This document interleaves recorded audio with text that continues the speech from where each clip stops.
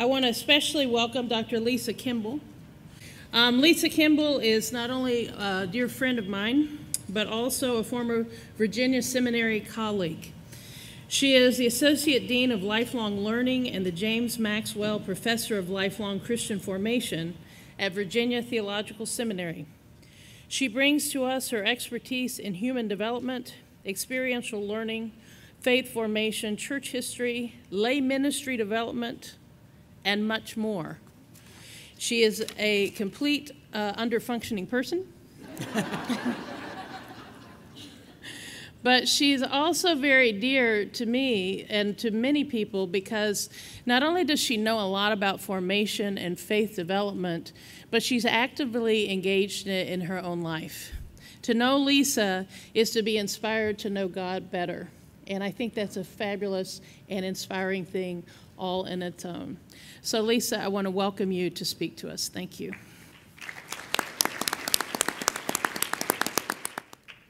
So there's one awkward thing. I don't know if you have to get your green cards out, but I have a white tag, so I'm supposed to not speak. So I'm asking for dispensation. So, okay. And I believe I'm supposed to speak for 15 minutes, so I'm going to set my little clock so that I can pay attention to that, except that I put it for 5, which is, okay, good. It is really an honor to be here, and I am particularly thrilled as just being here for a few hours to hear the health and vitality in this diocese. And I realize that conventions are the place that we want to tell those stories, but I sense transparency, I sense honesty about the places where you may feel more vulnerable or where things have not been easy. And as a visitor, I just want to tell you I am honored to be here and to recognize God at work in your midst. I pray that the words I share with you will build on that, not compete with that. So let's get started. Oh, sorry, back up a little. There we go. It's always interesting to know a little bit about who's talking and where I come from. This is a quick collage of my really kind of current life. I am a diehard Nationals fan, so it was a pretty good World Series. Rather late in life, I've moved from being a serious backpacker to an RVer, and that is the yellow lab who accompanies us on all of our RV trips. The picture in the middle is my spouse, Tricia Lyons, otherwise known as the Hogwarts chaplain, and an author and scholar and theologian in her own right, and really a wonderful human being. And then I want to say a little bit now about my own experience as a person who attempts to live faithfully, committed to the formation of other people. It's not always glamorous work. Those of you who are clergy and lay leaders with pastoral and formation ministries, it's not easy walking with other people in faith. It's not easy being there when they most need us.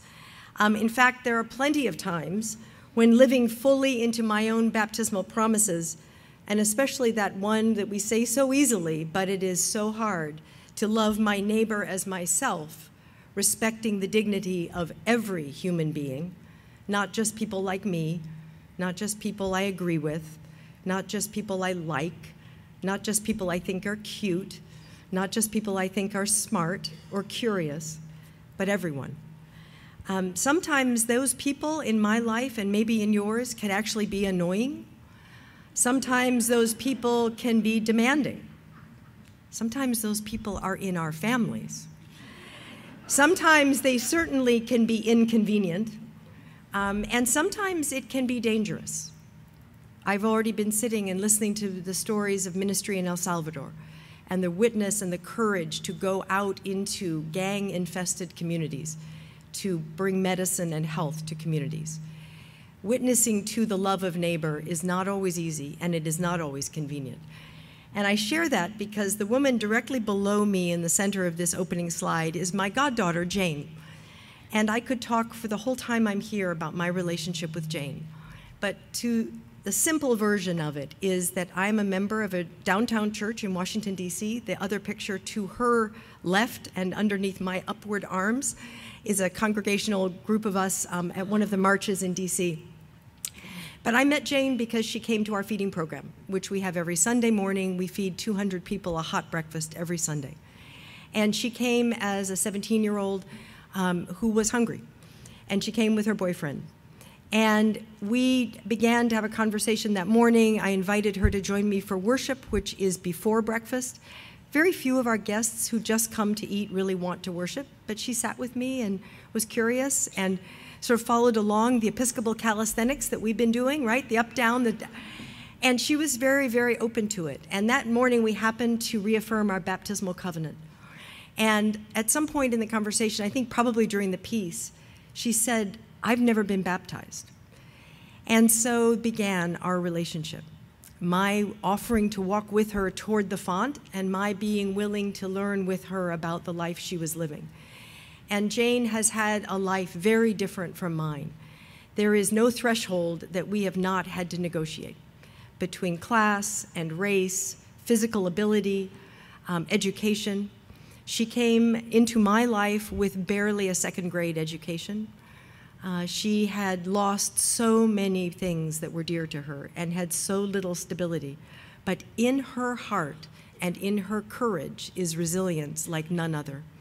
So fast forward, she is now living in an apartment. She is qualified for disability. She's graduated from high school. She is in college.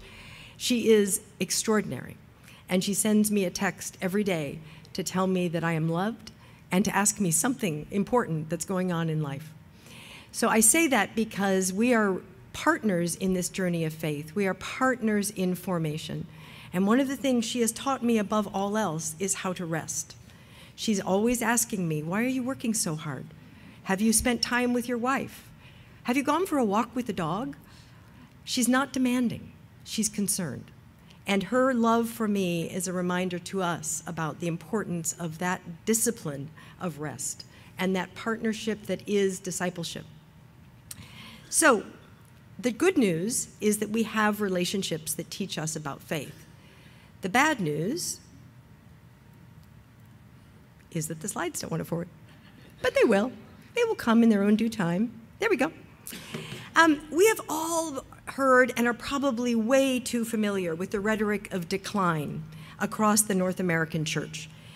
The reasons for what some people would describe as the precipitous decline of once mainline, formerly mainline Protestant churches, and for the significant demographic changes that we all see, are often contested. And that can be a conversation we can have another time. But what there is no doubt about is that many of us in our local experience of church have experienced and often do experience some of the consequences of all of that. We are seeing fewer people in our communities. We are older in our congregation. We have a lower birth rate. There are things happening that are real, that we know. Some of you may also know the powerful language of the Canadian philosopher, Charles Taylor, that he introduced actually just over 10 years ago now in a book that he wrote called The Secular Age. It's language that I think speaks really well to us across the church and personally. He introduces this language of enchanted and disenchanted, not original to him, but he develops it in a very contemporary landscape. He describes for us how institutions have always told stories, how they have always brought to us narratives that helped us navigate human identity and community. And what he says in this is that we've always had competing narratives before the 20th century. We knew that the Native American story about what it meant to be a person of this land was very different from an immigrant story of being a person of this land. The issue wasn't that there was one narrative. The issue was that there were many narratives, but we were in the responsible place as human beings of discerning among them to choose narratives that were life-giving and hope-building. What he then goes on to describe in great detail, it's not a thin book, it's a thick book, is how Americans used to believe the stories that institutions told them. And those institutions were telling stories of hope, of mystery, of divine intervention, of enchantment, of something greater than themselves that gave life meaning and purpose. And we always, always had something to hope for that we gathered around in ritual and practice, particularly as church.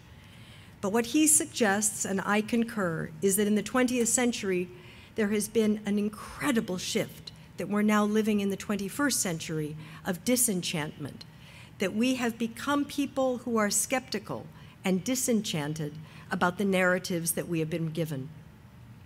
We have never stopped wanting a narrative. We've never stopped needing narratives. We've never stopped trying to weave narratives. But what Taylor claims is that it's not the narratives that themselves have collapsed. What's collapsed is the credibility of the institutions that are carrying them, the credibility of our government structures, the credibility of our educational structures, the credibility of labor unions, perhaps even the credibility of the church. The stories that they were telling in the late 20th century did not match the lived experience of many people. And so there is a distancing from everyday life and the stories that we were being given. And people began to distrust the institution, distrust the groups that affiliate with the institution, and began to have to weave stories of their own. We make meaning through stories. We build narratives. We need lives of purpose. But where once they were formed in relationship to sturdy, trusted meta-narratives that we inherited from earlier generations, today what is happening in so much of this country is that individuals are constructing their narrative, their meaning, their sense of purpose through trial and error, through consumption, through competition, through external value systems that tell them whether they are worthy or not. Why? Because the storytellers who represent those institutions and carry the established narratives are perceived as corrupt. The consumption, the competition is so painful that people are pulling from it and looking for alternatives. Is it any wonder that we are existentially tired? I live in Washington, D.C., inside the Beltway. I know something about people existentially tired. It happens in the grocery store. People look at each other and there is just this fatigue that comes across their face. Don't talk to me about politics. Don't mention what's happening across the river. Don't go there. But the alternative, the space that's left, is very superficial. So too often, I think, as church, we can become anxious. We can become even manic, trying to rescue the things that we cannot control, and consequently sometimes neglect the very things we can. In this climate of competing goods, in this climate of not knowing what we believe, we sometimes go down to the very nitty-gritty of church and we fight over the wrong things. I cannot tell you how many times I visit a congregation on Sunday and the rector apologizes to me for the small number of people attending the 8 o'clock service. Do you know how fabulous it is to have 3 or 4 or 5 faithful people who gather ever, but on a Sunday morning, to worship together at Eucharist? Do you know what a clergy person or lay leader can do to walk with 4 or 5 people deeply in relationship to God and Scripture and tradition? But instead, because we had a narrative that included scale and greatness, we see ourselves as diminished and frail. Instead of seeing that all 5 people could fit in most cars and go have coffee together right after the service or have ice cream on a Sunday afternoon, we're apologetic. We feel less than. Half of all the Screwtape letters by C.S. Lewis are Screwtape convincing the devil to the patient to focus, even to pray about the things that he cannot control, to distract him from the things that he can. That habit fosters depression, darkness, despair, fear. It obscures love. When we are afraid, it is impossible to love well. In fear, we cannot imagine freedom. In fear, we become reactive, and our commitment to Christian formation and discipleship becomes programmatic. It becomes episodic, and it's often shallow. One-off events, one program, and then with big gaps, and then one more little opportunity. but we don't think through how do we build an environment where all of us are regularly being formed and regularly reflecting on what God is doing in our lives and regularly noticing the things that touch us in worship and telling someone else. The more the demands of daily life and the chaos of the public square press in on us, the more tempting it can be to become reactive and to choose a seemingly safe and familiar but shallow way forward. To be really clear, I am not coming here to accuse you or me of being particularly cynical or particularly skeptical or even particularly shallow. What I am concerned about is that we can go there without even knowing we're going there. And look at Peter in the Bible. How many times was he afraid when Jesus appeared to him? How many times was a man as faithful as Peter unable to see what he needed in the way of love before him? It is critical to us that we recognize that the forces that are pushing many of us to that place of fatigue, to that place of fear, are real. There really are forces that are bringing us to places of shallow practice, to places where we are legitimately anxious. The global culture that clearly rewards us for posting and proclaiming. A digital world that is ironing us flatter and flatter. Hyperconnectivity, as wonderful and powerful as it is, also pumps news and information into our lives 24/7. Fake news, real news, all news. There's always the sense that we're behind. The temptation to multitask, which now we know from the psychologists is actually not a possibility, but the temptation to be busy and the ostensible reward structures for being busy. And of course, in your local worship settings, in your congregations, and in your ministries, a very legitimate awareness that there are resource constraints and there may be mounting expectations for sustainability and for success. In my opinion, the challenge facing our church is not a lack of depth. It is not that we are people who are not hopeful at our core, but it is a reluctance to live into the practices we preach. There is little wisdom in the language of decline. There is little wisdom in us being afraid. We do not have a declining church, in my opinion. We have a lack of depth church, a lack of depth crisis.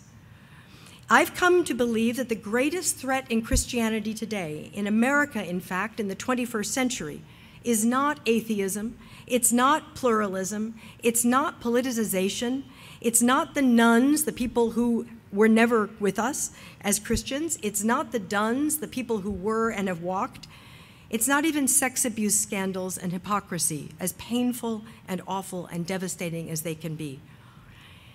The greatest existential threat to us as Christians is superficiality. And as my colleague and New Testament professor Kathy Grebe reminds her students every year, Christianity is just one generation away from extinction. It has never been a birthright. It has never been a genetic inheritance. It has always been something that we have to form. Christians are made and not born, as the 2nd century Christian apologist Tertullian once said. We need to know that we are on a journey that is lifelong, and we are ever more becoming more fully who God intends us to be as the child created in God's image. That is not an easy journey, and we need each other to live this well. But it is a journey, and it is something we are on now, and we will be on until we die. So, one of my heroes, in 1991, the DC public school teacher and lay leader and biblical scholar and lifelong Christian educator, Verna Dozier. She said to us all, "We have all failed the dream of God. The terribly patient God still waits. God is merciful, God is gracious, and God is waiting for us." Going deep is hard. Going against the dominant culture is not easy. We were never baptized to be part of the empire. We were baptized to become new, to be born again in Jesus Christ. And we need each other. And this is where a rule of life, a rule rooted in love, comes in. It is an antidote to our times. It is a radical roadmap that takes us and forms identities in every one of us that are distinctive, Eucharistic, and love-shaped for a world that desperately, desperately needs love.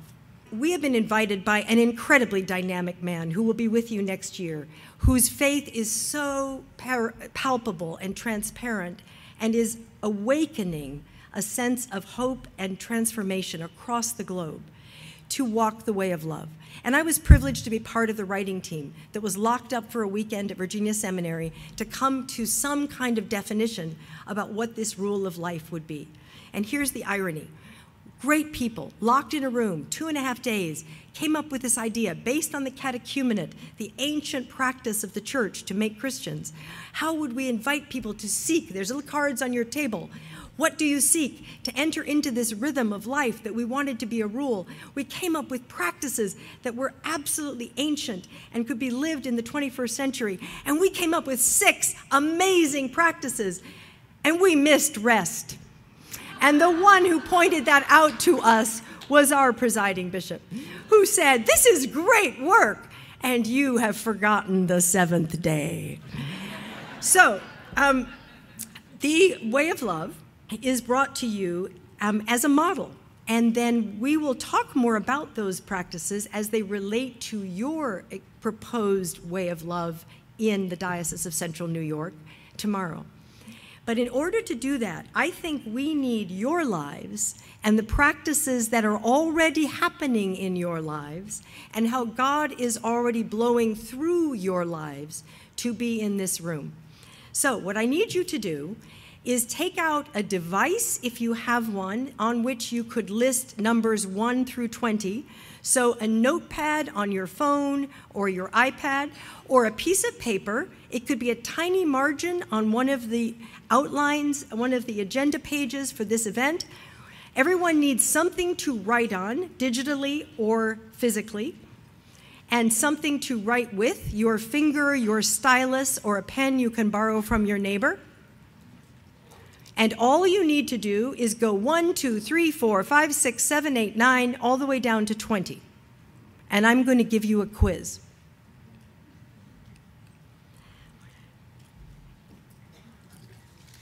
And here's the challenge. All the questions are yes, no. And once you've answered them, you must not lose the answers, because this is all about tomorrow. Number 1. Were you baptized as an infant?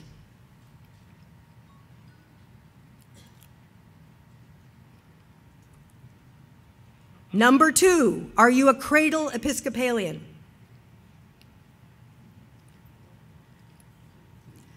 Number 3, have you ever had a speeding ticket? That's hopeful. Number 4, which one? That's right. Number 4, are you comfortable with silence? Number 5, can you remember the family Bible? Can you remember the family Bible? Number 6, was that Bible read, as in R-E-A-D? Was it read out loud, read by someone? Number 7, have you been on a pilgrimage? Number 8, do you listen to podcasts? Number 9, are you ever lonely? 10, did you go to summer camp as a young person or an adult? Number 11, do you have a spiritual mentor?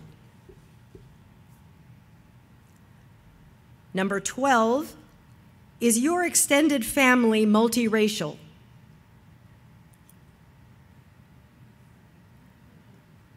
"13, do you know someone personally who has been affected by the opioid crisis?"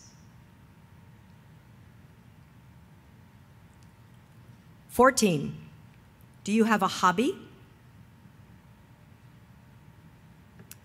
15, do people in your congregation or faith community talk about vocation and calling? Number 16, do you tweet? 17, have you witnessed a miracle?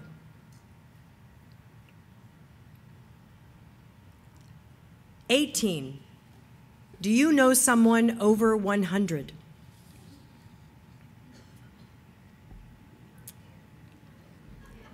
What was that? Living or dead? Is that what you said? Have you known someone well who lived over to beyond 100? Number 19, are you a godparent? 20, have you ever imagined yourself or longed to be a specific superhero?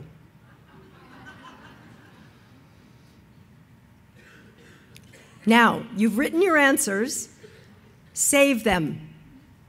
Save them. I need you to have them tomorrow. So save them. Put them somewhere where they will not get lost. These 7 practices of the way of love that the presiding bishop and his team developed are turn, learn, pray, worship, bless, go, and rest. All of those practices show up in the Eucharist that we are living together here today and tomorrow. When we turn, we come to God and give God our attention. We gather.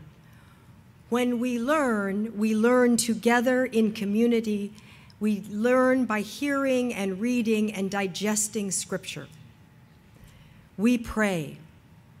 We worship with our bodies, with our voices. We worship with the practices that we have inherited as the people of God in the Episcopal Church. When we bless one another with our presence, with our listening, with our noticing, with our calling people by name, with our recognizing people on the margins, by welcoming all to the table. And when we have been fed, we go out into the world carrying the good news of Jesus Christ, the promise of forgiveness and being loved. And when we go and bear that good news from the Eucharist out into the world, the love that people experience it allows them to breathe and to understand that they too are loved and to rest in the hands of God.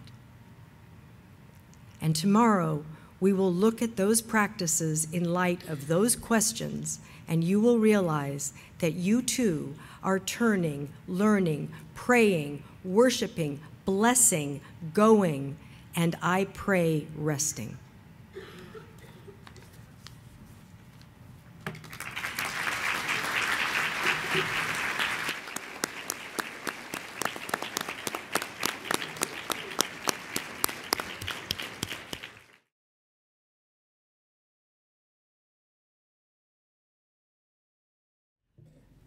That is one of my favorite hymns. And I didn't even pick it. What a morning we have already had. I am deeply moved, if not overwhelmed, by what I've experienced. I have this sense that we are truly being the church at worship, that we are hearing stories and sharing stories and noticing God and celebrating new communities, and wow. It's pretty incredible. So let's keep it up, folks. Let's just keep doing this. It's holy work. It is so good, so good. So I apologize for being behind this thing, but I have all this paper I'm sorting out. So consider me right up in front, right with you. The first thing we need to do is be sure that you have all found your answers to the quiz. So be sure they are accessible to you. Your little bit of paper, your phone, your laptop, your iPad, your tablet, the back of your hand that I hope you didn't wash. Whatever it is you wrote those things on, just have them available. That's very important.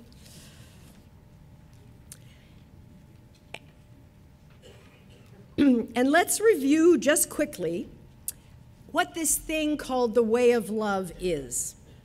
The way of love, as we are now living it in the Episcopal Church, is an amazing experience of opportunity to grow more fully into who God called us to be.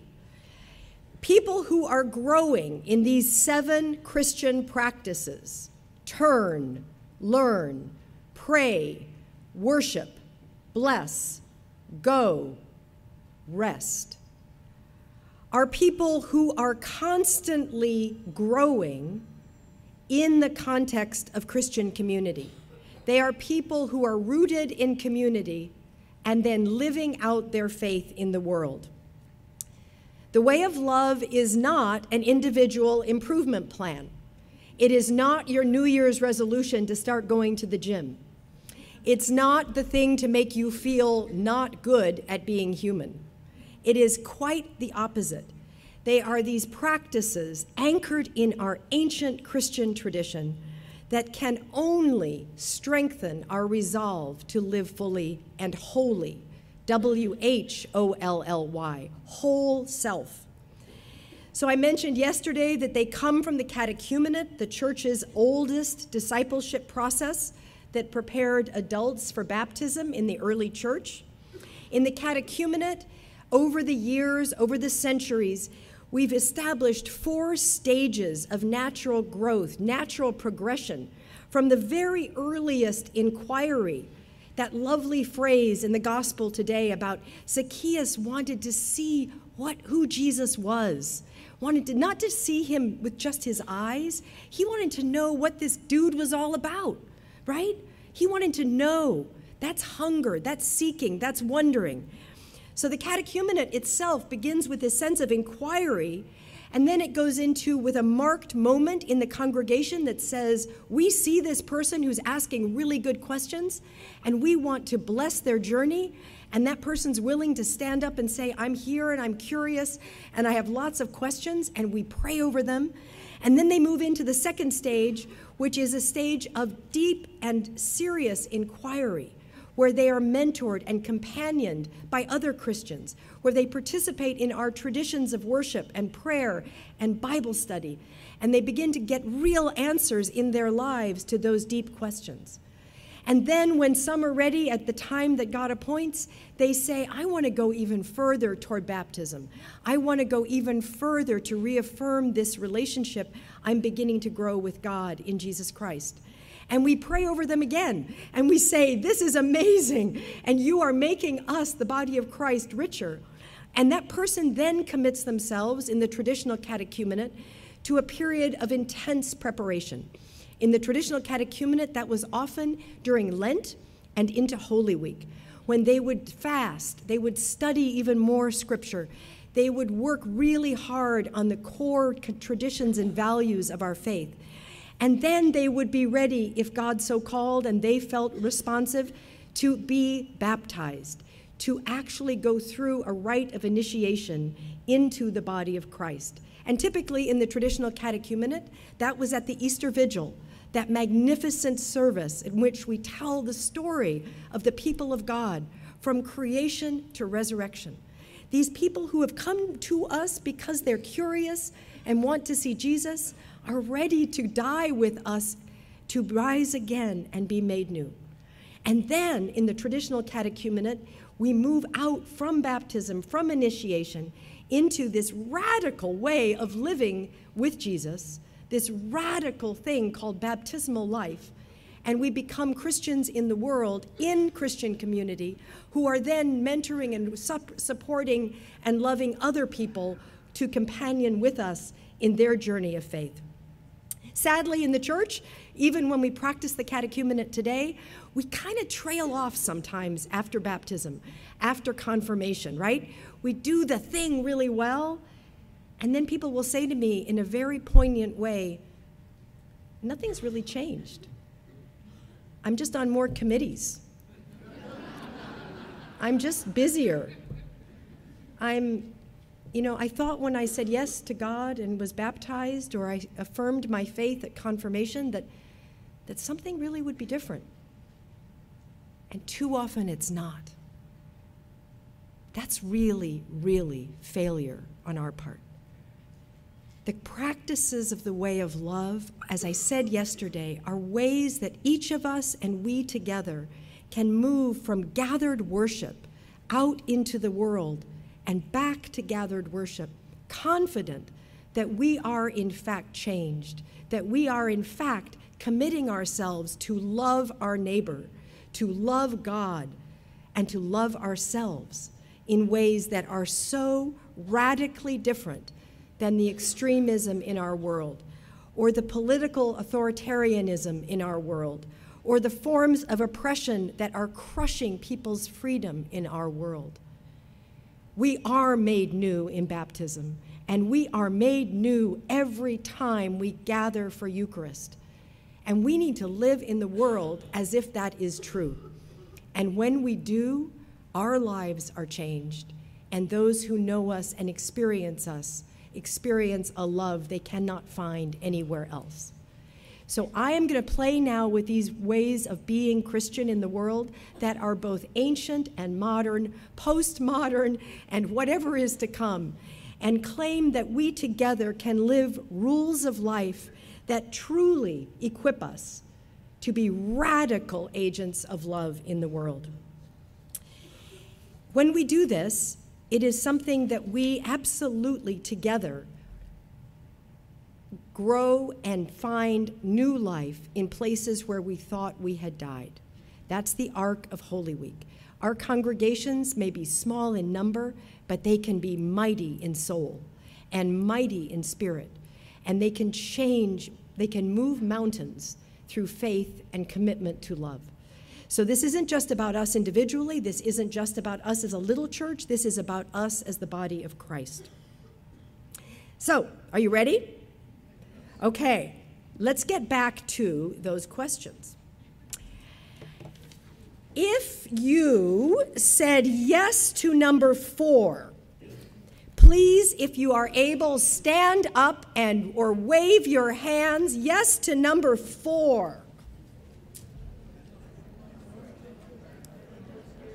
And now, be very quiet, very quiet, very quiet.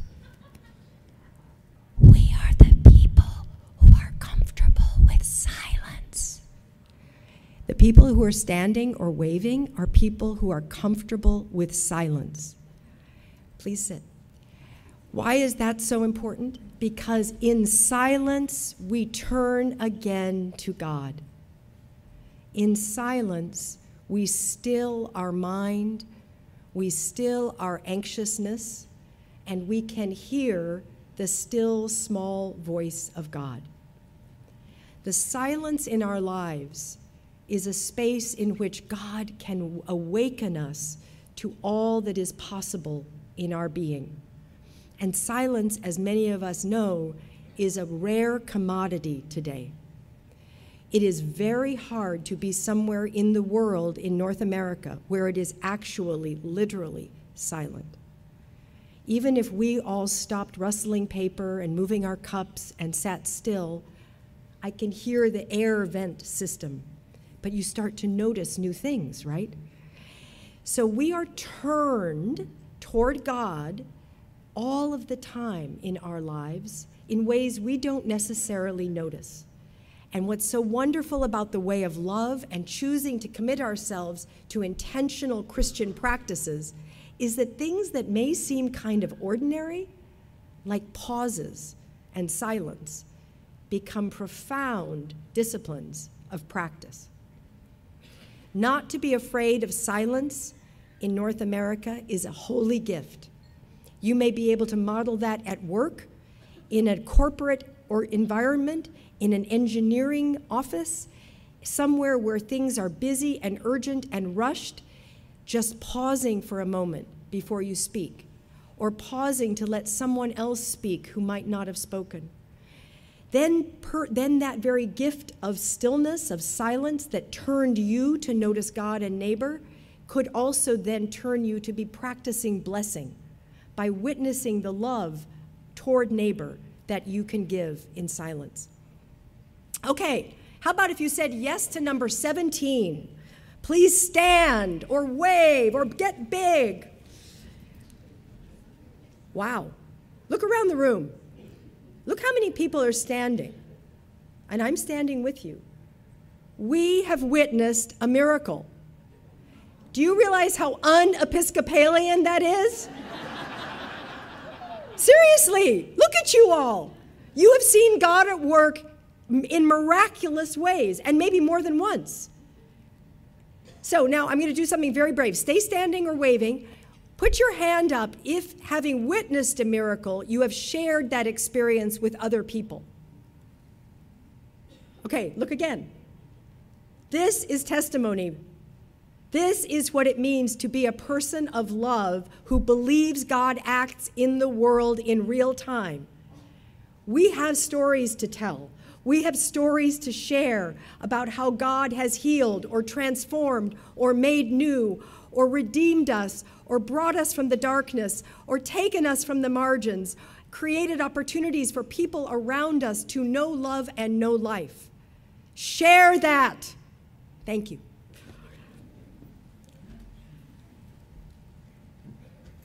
Anybody who said, here, listen carefully, yes to number 5 and yes to number 6. Yes to 5 and yes to 6, please stand.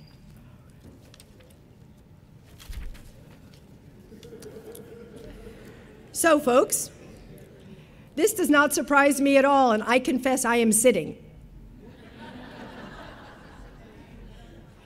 These are the few blessed ones among us who can remember the family Bible, and the family Bible was read, as in R-E-A-D. The Episcopal Church has a biblical literacy crisis. Most of us did not grow up in congregations or homes where the Bible was part of our daily fluency. Your bishop isn't standing. We have to make up for some lost time, and the people standing among us may be mentors to us in that process, among others of us who have taken time to study Scripture, dwell in the Word, and begin to not be afraid of that book that in my family was on the coffee table, and I used it a lot to press flowers. It was a beautiful, heavy Bible, and wax paper, pretty flower in about the epistles was a great spot to create a lovely pressed flower arrangement. So please do sit. The Bible is a really interesting, I think, bellwether of the health of our faith communities. If you know about the Willow Creek community outside Chicago, a non-denominational evangelical mega church, for lack of better language, that was started by a pastor called Bill Hybels. Huge campus, right? Bigger building and facility and parking lot than most junior colleges. Enormous, remarkable space. Bill retired from that work of being the founding pastor. They called a new pastor, and as is unfortunately often the case in leadership transitions that are distinctive, the pastor who was called had a very difficult time connecting and building momentum on the foundation that had been laid. So the elders, the lay leaders and other pastors of that congregation made a hard decision. They invited the new pastor to leave, and they called Bill Hybels back, the founding pastor, and asked him to return. Bill had been on his own pilgrimage. He had been out in the world preaching and writing and teaching and learning. And he came back as a sense of call, but he came back as a changed person. He started to notice things at this very successful megachurch that he hadn't noticed when he had been the founding senior pastor. He noticed that as much as they had thousands of people engaging with them in daily programs and Sunday worship, what he was concerned about was they had just about as many people coming in the front door, the inquirers, as they had leaving out the back door. And Bill faithfully said, we're not doing something right. If we were feeding the spiritual lives of all of our engaged members, they wouldn't be sneaking out the back door. So he bravely committed to a major research study in his own congregation. It happens the research sociologist he hired was an Episcopalian. That's just a little side bit of trivia. But the research scholar that came in designed a full mixed method study that included surveying everybody that was involved with Willow Creek, interviews with significant numbers of people, lots of observation, and they put together some results. And it's well worth looking into those deeper results. But the really high-level findings that are affecting all of us today is that from Willow Creek, a church that is Bible-based, has biblical preaching every Sunday, what they learned about why people were leaving, particularly long-term members, is really telling. People were starved for more of a relationship with Scripture. They wanted a closer relationship with God than they were experiencing in the activity of church. And the study found that the busier people were at church had nothing to do with the depth of their faith. That the busier people were, the more likely they were to be burned out or just traveling along spiritually in kind of a status quo place. The people who were growing were people who were less busy and more deeply engaged in Bible study and other forms of scripture reflection. What Willow Creek had to learn is that me as the pastor telling you as the congregant, here's the text and here's how we interpret it, and now you've learned about the Bible, was not what people wanted. What people wanted was to engage with the text, the living Word of God, and to reflect on it in their own lived experience, like dwelling in the Word.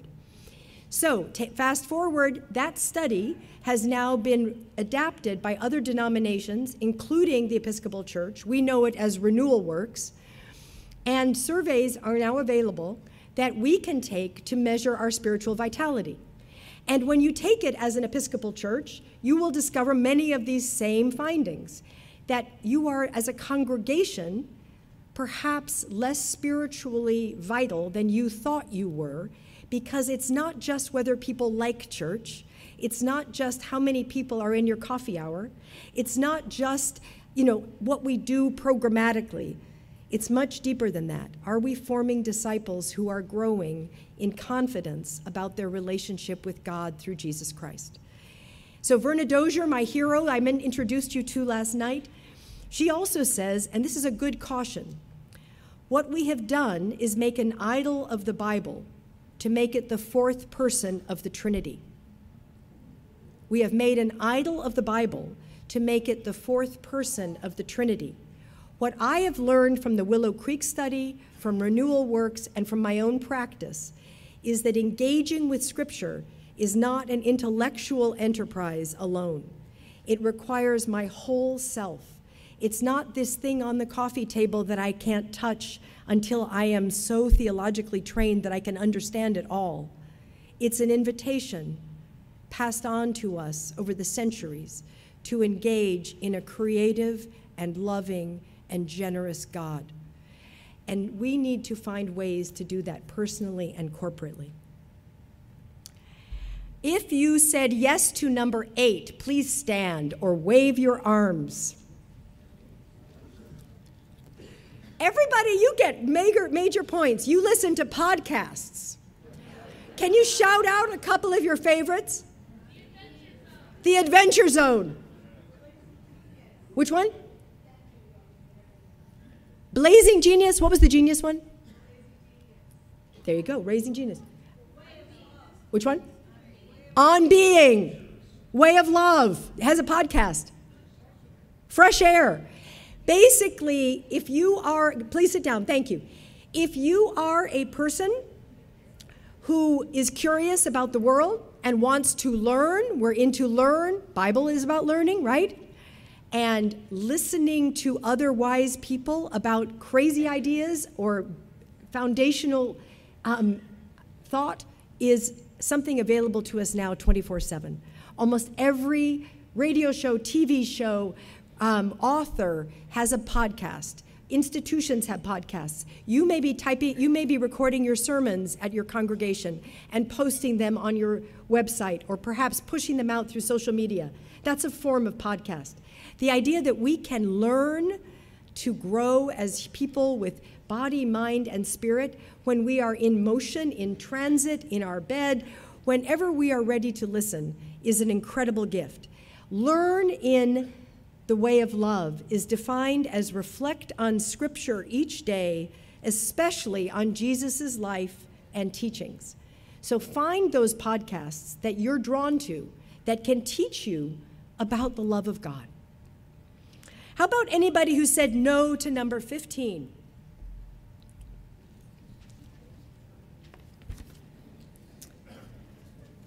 I appreciate your honesty, and these are people, and this would be true for me too, sadly. We are the people for whom our congregations do not regularly talk about vocation and calling. Those are not words we hear at coffee hour, or they're not words we hear in the hallway, or perhaps from a sermon. Thank you. Please sit down. Coming to understand one's Christian vocation, I believe, is the fruit of the practice of discernment. And too often, the only places that we hear the language of call or vocation is in the ordination process. And it should be there. That's a very good place for us to focus on discernment. But there are lay vocations that all of us occupy all of the time. And it's really important that as a church, we find ways to celebrate and honor the spiritual gifts that each of us has been given and is sending us out into the world to live and use. So there's a problem when the church becomes the primary focus of lay ministry. When we have, and this is what Willow Creek discovered, people who were alive and loved God and wanted to serve God faithfully were scooped up by the busy work of church. And a lot of what they did was on the plantation that is the Willow Creek campus. What if your call is to go to villages in El Salvador and bring health to people who would not otherwise have it? What if your call is to talk to your shut-in neighbors who are not otherwise seeing people in their homes? What if your call is to be a person who witnesses to love in that anxious office I was describing? What if your call is to be a math tutor after school to someone in your neighborhood whose family has a lower formal education level and whose parents are intimidated because they can't help their kids study math? Those vocations matter. What if your vocation is to be a mom or an aunt or a godmother? What if your vocation is to fix bicycles so that we don't just fill our trash heaps with good and perfectly reusable bikes? What are your vocations? What are your callings that are part of your joy and part of what the world needs? Verna Dozier also said, "The Church of God is all the people of God, lay and ordained, each order with its unique vocation. The lay order to be the people of God in the world, to witness by their choices and their values in the kingdoms of the world, in the systems of commerce and government, education and medicine, law and human relations, science and exploration, art and vision, to witness to all these worlds that there is another possibility for human life than the way of exploitation and domination. And the vocation of the ordained order is to serve the lay order, to refresh and restore the weary souls with the body and blood of Christ, to maintain those islands, the institutional church, where life is lived differently, but always in order that life may be lived differently everywhere. Let's start talking about calling and vocation all the time. One more about learn. If you said yes to number 18, please stand up. Please wave your hands. We are blessed to know or have known somebody over 100 years old. 100 years old. That's 10 decades. Thank you. The fastest growing generation around the world are the 85-plus-year-olds. Why? Because in general, healthcare has improved. In general, nutrition has improved. And people are living longer. That means that in many of our congregations and faith communities, you literally could have 10 decades represented in your membership and neighborhood. I tell students in my classes all the time, age is a social construction. Our ideas about what it's normal to do at certain ages are created by your culture, your context. In some cultures, it is normal for small children to follow their parents to work, to learn by apprenticeship the trades, the crafts of their tradition. In some villages in the Philippines, it is normal for young children as young as 3 and 4 to have versions of knives to help cut fish and prepare food. If your 3-year-old in your house in most parts of the United States had a knife in her hand, somebody would call human services, and for a right reason. We need, though, to recognize that all people of all ages are created in God's image, and all people are living texts from whom we can learn. The lives of each person are sacred, and we need to learn from one another. We need to get away from hierarchical age structures. For the love of God, please stop having all of your adult education be the adult forum. Adult forums are great experiences for people who want to gather on Sunday with a cup of coffee for a lovely introduction to a topic. I love them, but they tend to be episodic drive-bys of the possibility of adult learning. One week we're talking about the book of Philippians. The next week we're talking about someone's trip to the Middle East. The next week we're talking about a new book that somebody wrote. And so it goes. They're episodic, they're inspirational, they're phenomenal. But who is an adult? An 18-year-old? A 27-year-old? A single mom who's 31 and working 3 jobs? A person who's 85 and isn't driving anymore but wants to be in fellowship at church? A person who's 92 and still traveling? Adult is a strange construction, and a one-size-fits-all adult forum is not enough learning for all of those beautiful people to engage with the holiness of what God is doing in their life. So please, please start to make your formation of adults broader than just the forum. Have it be how you greet each other in the coffee hour. Have it be how you write to each other when you send an email. Have it be other informal and formal ways that you gather around an intentional relationship in Jesus Christ. But honor elders, listen to their stories, and learn from one another. It is profound what God can do amongst us. Then there's the practice of prayer. Dwelling intentionally with God every day. When I talk to people anywhere and I say, how's your prayer life? A lot of people get this kind of, scrunched up face look, and it's like, I wish you hadn't asked. I'm not very good at praying. I don't really know how to pray. And it makes me so sad because we've done a poor job of telling people how expansive prayer can be. There's not one way to pray. You don't have to know all the formal language of the Book of Common Prayer to know how to pray, but we have that beautiful book. You can certainly open it. There are so many prayers in that book that you may not even know are there, whole sections of prayers for special occasions. the collects that travel through the year. You can use that book to pray regularly, alone or with others. There's the daily office. There's the prayer for families, basically one page that gives you a little structured way to pray with your household. There's lots of good prayer there. But prayer can also be sitting in silence and noticing your breathing. Prayer can also be being able to listen to someone who has not had someone listen deeply before. Prayer can be what we do when we talk with each other about how God is speaking to us right here, right now. If you said yes to number 3, please stand up. And prayer may be getting a speeding ticket.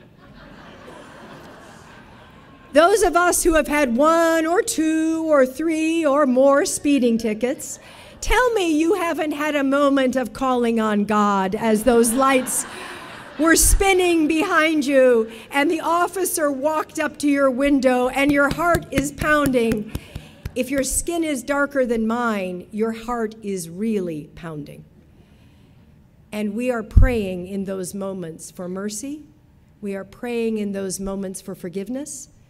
We are praying all sorts of things that we may not even believe that's how God acts, but we are praying because we are wired to pray. Thank you.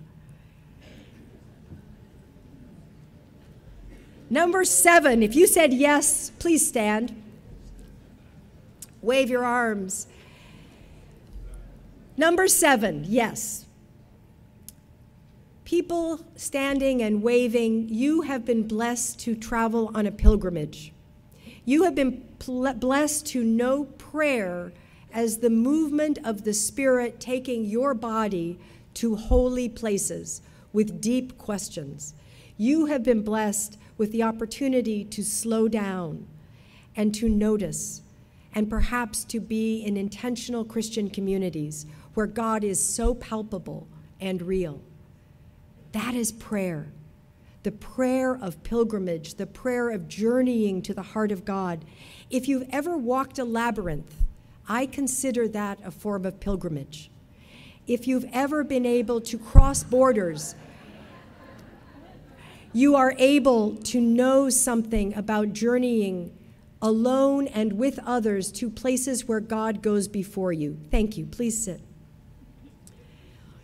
It is in the gift of knowing that we are loved and that we can experience those thin places, as the Celts describe, where God is so palpable, so present, that we can remember again what it means to pray, what it means to orient ourselves to a loving God. Hello, person in the door.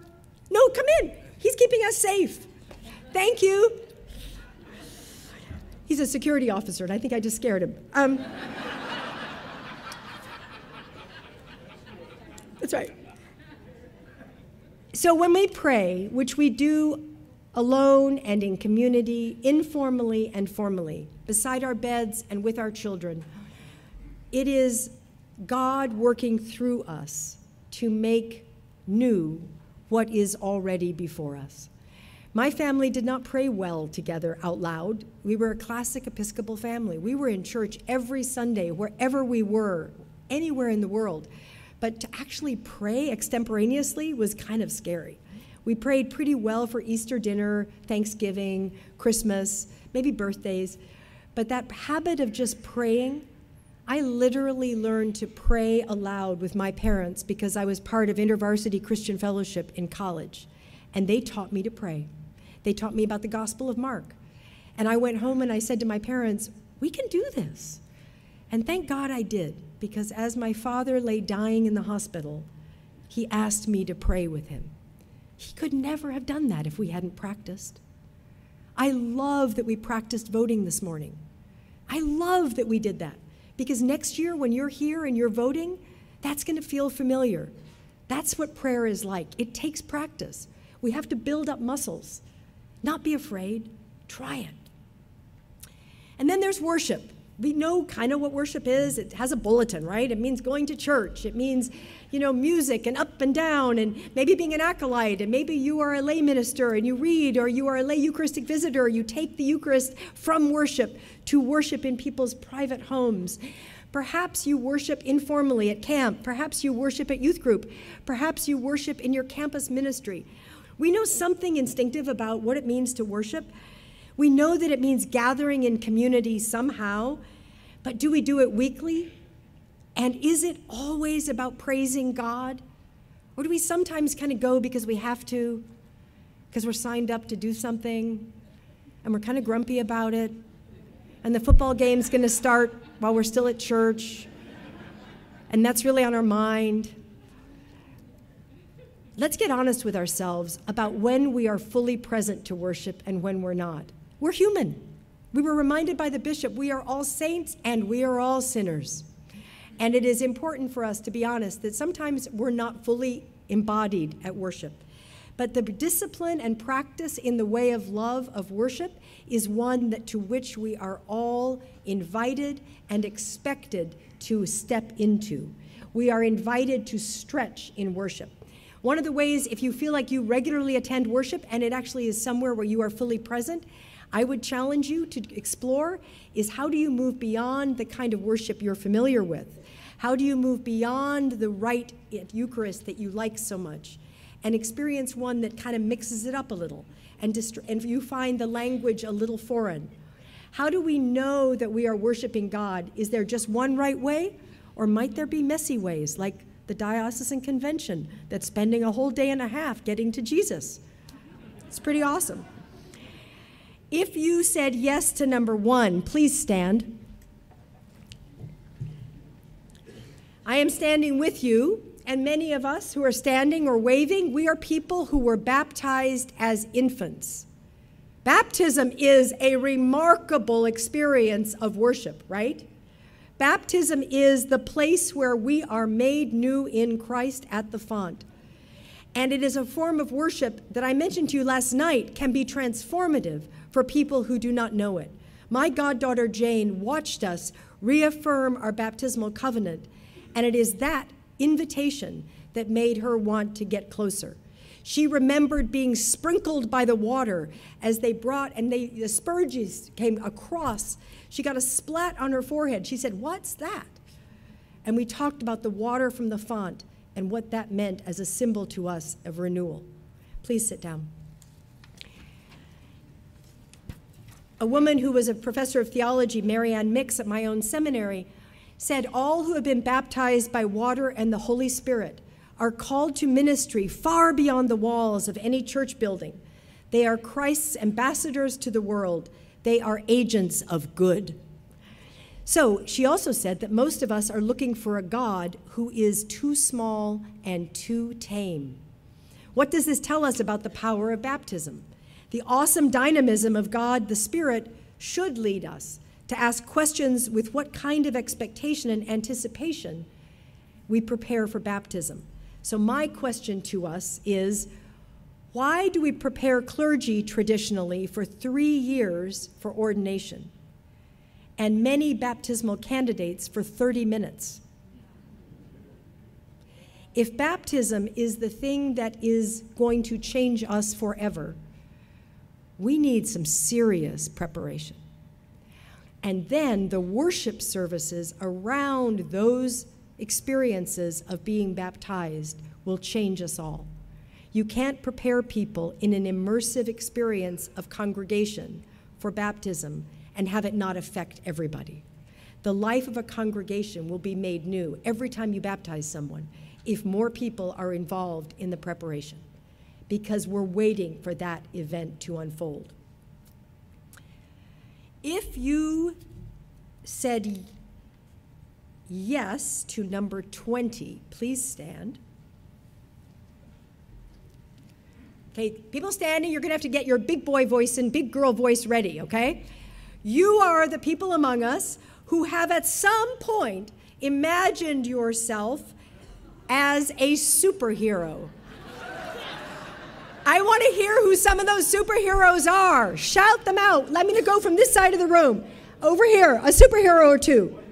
Wonder Woman. Who? Storm. Spider-Man. Superman. What was that one? Batwoman. Aquaman. Captain Marvel. Doctor Who. Over. Wonder Woman. Wonder Woman. Wonder Woman. Spock. How about yourself as a baptized person? What if you're a superhero? Thank you.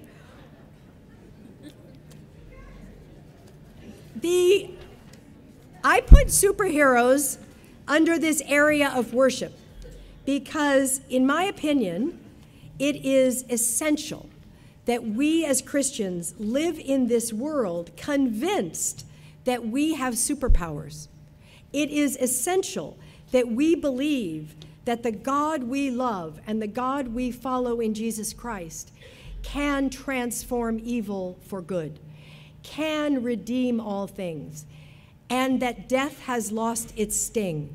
Resurrection is our theme song. We know that there is a life beyond the life that we live now.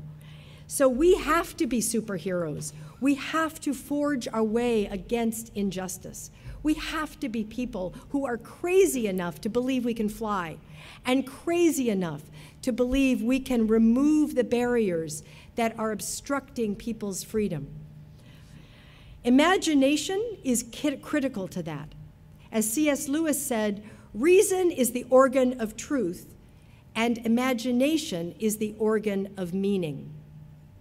We can be reasonable Episcopalians, and we can never get to the heart and soul of what it means to be fully human. We need imagination to do that. And I think being a superhero and being a person who can and will take risks for God is essential. It is vital, and it's fun. It is so cool. And I think, as the bishop reminded us this morning, to be a superhero actually means claiming our own agency. It's claiming who God made us to be and using the gifts that we have been given because they are so extraordinary. If you said yes to number 12, please stand. We are the women and men and they in the room who are blessed to be part of extended families that are multiracial. This will increasingly be the experience of this country and the globe. We are people who have others in our extended family who do not look just like us, who may not speak our language as a first language. Thank you. I think this moves us into the two of the practices of the way of love. I think it is both to bless and to go when we come to know people well whose cultural and ethnic heritage is different from our own. We bless them with the witness of love and welcome, and they bless us with the witness of life stories very different from our own.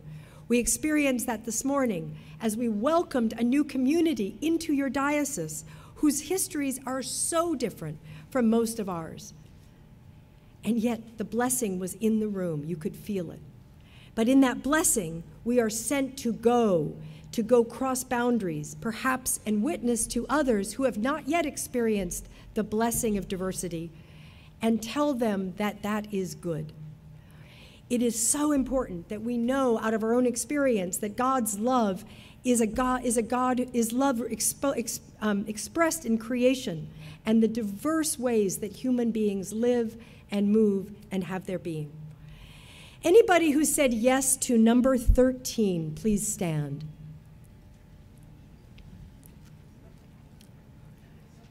Sadly, we are those who have known or know people who have been directly impacted by the opioid crisis. I spoke with one deacon among you whose vocation is to work in addictions. Wherever you're now, I've lost you. There you are. There's someone. The opioid crisis is killing this country. Please sit down. It is a place where we as church can be a blessing, and we must act. It is estimated that 2.6 million people are addicted to opioids, and as many as 200 die each day. It's an unfolding, intersectional crisis. It is a desperate cry for redemption and healing. In 2017, opioids claimed the life of 2,033 people in Michigan. I couldn't find the number for New York, but I know that it was over 4,000. What number? 4,081. That's about double the number of traffic fatalities in the same year. And by comparison, there were so many fewer in 10 years earlier than that. How is your congregation, your community, how are you responding to this reality? It may not be that you are directly involved in the front lines, but what are you doing to advocate for healthcare practices that do not continue this kind of abuse? What are you doing for treatment programs and to remove the stigma of shame for people who need help? What are you doing to pray, to support, to love, and bless people who are human and made in the image of God, whose lives have been devastated by this addiction or others? We can be a blessing of hope and resurrection by praying in the prayers of the people, by offering ourselves with our time and our treasure to support the kinds of ministries that are needed right where we are. Anyone who said yes to number 16? We need you. You tweet. We really need you right now as a antidote to some other tweeting that's been going on. So here's the thing about tweeting, any social media presence. It is vital that we show up in the world where people are. And in today's world, in the digital landscape that we live, all forms of social media are a place where people gather. They are a place where people can be found and can be seen. I talk a lot about our digital habitus. What are your spiritual practices online? And fundamentally, they should mirror your practices in person. Don't go online to launch about your boss. Don't go online to criticize your teacher. Don't go online to say things about your parents that you haven't said to their face. Go online to love God and neighbor. You can still be funny. You can still find fabulous memes. You can still pass on true and difficult information. But be who you are called to be and reach out to people who are lonely and hoping to find relationship in social media. It is vital, vital, vital that we love one another in truth online. When we know love, when we have been fed in Christian community, when we feel alive and awake and as if we are agents of the gifts that God has given us, we must go. The Great Commission sends us out into the world. And in the way of love, to go means crossing boundaries. It means going out and listening deeply, deeply to people and communities and issues that are probably on the margins of the worlds in which we live. We are called to go out and live like Jesus. Anybody who said no to number 2, please stand. Folks, you've already gone. You have crossed a boundary and come into the Episcopal Church. These are people among us who did not grow up in the Episcopal Church. I agree that the phrase cradle of anything, cradle Episcopalian, is not ideal. But what I really want us to know is that the people standing and waving are people who chose this church. They have a story about crossing over. They know something about listening to the good news that they heard proclaimed through our tradition. May we not lose that gift. Anybody who said no to number 9, please stand.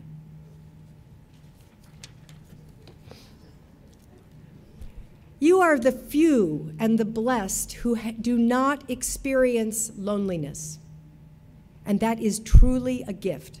Please sit. The loneliness epidemic in America is real, and it is being written about. In fact, the loneliness epidemic across the world. One could argue that loneliness is, in fact, becoming one of the most serious public health risks of our time. Going back to some of you may have read Robert Putnam when he wrote his book, Bowling Alone. He wrote it back in the 1990s. And he said that there were more bowlers in that decade than ever before, but there were fewer bowling leagues. This goes back to the disenchantment. People were disengaging from the institutions and the structures that had made meaning, but they were picking and choosing the activities that they could construct to make their lives have purpose. So they were no longer bowling together. He saw this bowling trend as emblematic of a destructive cultural shift in the broader society. And from centuries of America, where we had thick local relationships, where we really hung out with familial connections, where we knew something about breaking down isolated individualism. He saw this collapse in both the secular and religious organizations.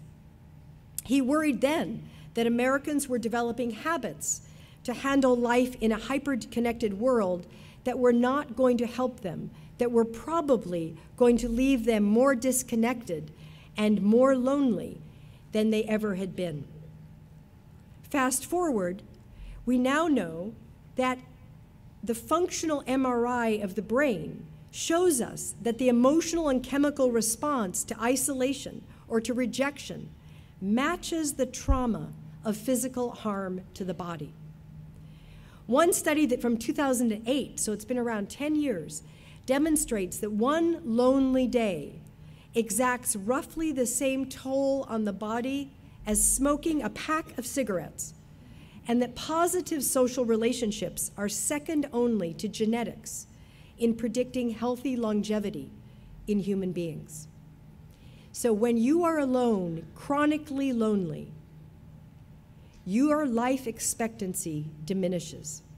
It's one of the reasons why, for the first time in the last few years, American life expectancies have started to drop. The UK have an appointed minister of loneliness. The EU has a minister of loneliness. The loneliness epidemic is more evidence, in my opinion, of our shallowness epidemic that I recognized last night. Christian formation, Christian discipleship, choosing a way of love happens in community. Being who we're called to be means being a body of Christ. That is an antidote to our times of anxious loneliness. If you said yes to number 10, please stand up.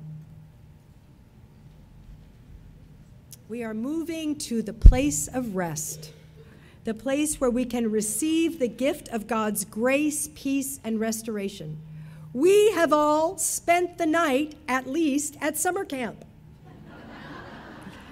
We know something about an immersive experience in Christian community or an intentional community that wants to notice everyone who is there. Thank you.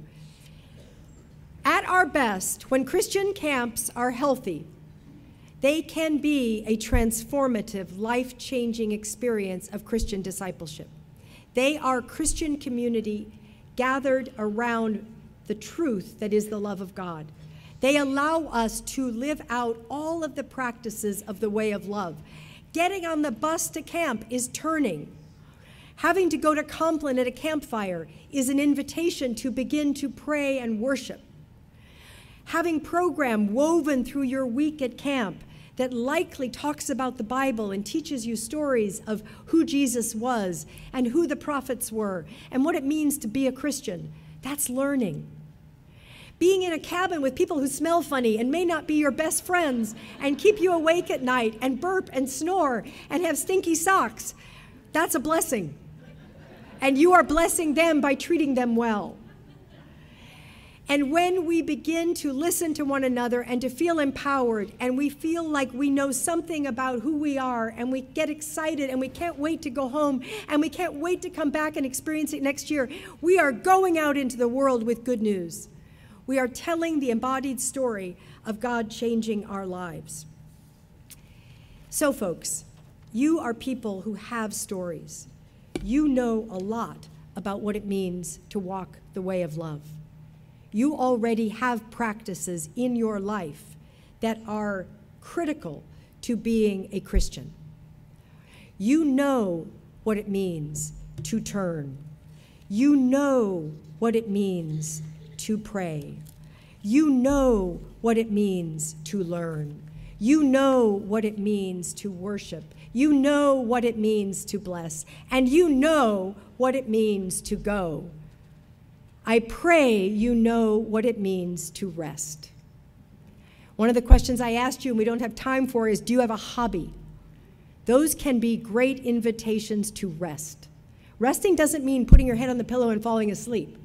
Rest means slowing down and focusing on something that takes you away from the busy and the anxious and the distracting. Something that delights you and gives you hope. Something that makes you feel whole and refreshed. So pay attention to those hobbies. Share them with other people. I want you to look on your desks, on your tables. There should be little Way of Love cards, those little blue pocket cards. And I want you to, now that you understand perhaps something about the way of love as we have adopted it as a church, to recognize it as those 7 verbs of turn, learn, worship, pray, bless, go, rest. I want you to turn to your neighbor and talk for a couple of minutes about what of those practices comes easily for you and which practice perhaps is hardest. What do you need to go deeper in that practice that is hard? What comes easily, and what do you need to go deeper?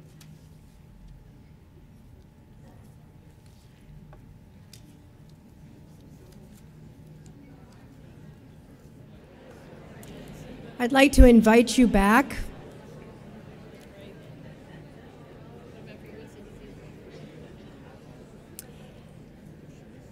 I hope I am leaving you with a sense that the way of love, a rule of life in your life and in your congregation's life, is a way back to enchantment. It's a way out of shallow and superficial faith. God is calling all of us to acknowledge that we cannot control the secularization of our society. We are called instead to create faith communities that are rich in narrative, rich in hope, places where dreams of justice and healing are talked about all the time. We are called to live out every day in the ordinary and messy ways that God calls us to be Christian. What is your rule of life going to be?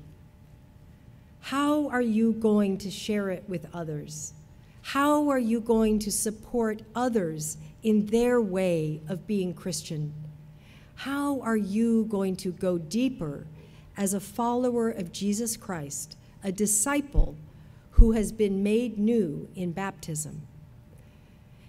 To close, I would like to read a poem to you by a poet who I just love, who I spent some time with just a week ago. Padraig Toma, who is an Irish poet. We are moving now into the prayers of the people. And I believe that in order for us to grow and to go deeper, the very things you might have just named as those areas of practice in which you need a little help are your petitions. They are your longing. They are your offering to God of what you would like help addressing. And this is a poem that Patrick wrote that I think is hopeful and helpful and life-affirming. as we each journey on in our way of love. The facts of life. That you were born and you will die. That you will sometimes love enough and sometimes not. That you will lie, if only to yourself. That you will get tired. That you will learn most from the situations you did not choose. That there will be some things that move you more than you say. That you will live and you must be loved. That you will avoid questions most urgently in need of your attention. That you began as the fusion of a sperm and an egg of two people who were once strangers and may well still be. That life isn't fair, that life is sometimes good and sometimes even better than good. That life is often not so good. That life is real, and if you can survive it well with love and art and meaning given where meaning is scarce. That you will learn to live with regret, that you will learn to live with respect, that the structures that constrict you may not be permanently constricting, that you will probably be okay, that you must accept change before you die, but you will die anyway. So you might as well live, and you might as well love. You might as well love. You might as well love.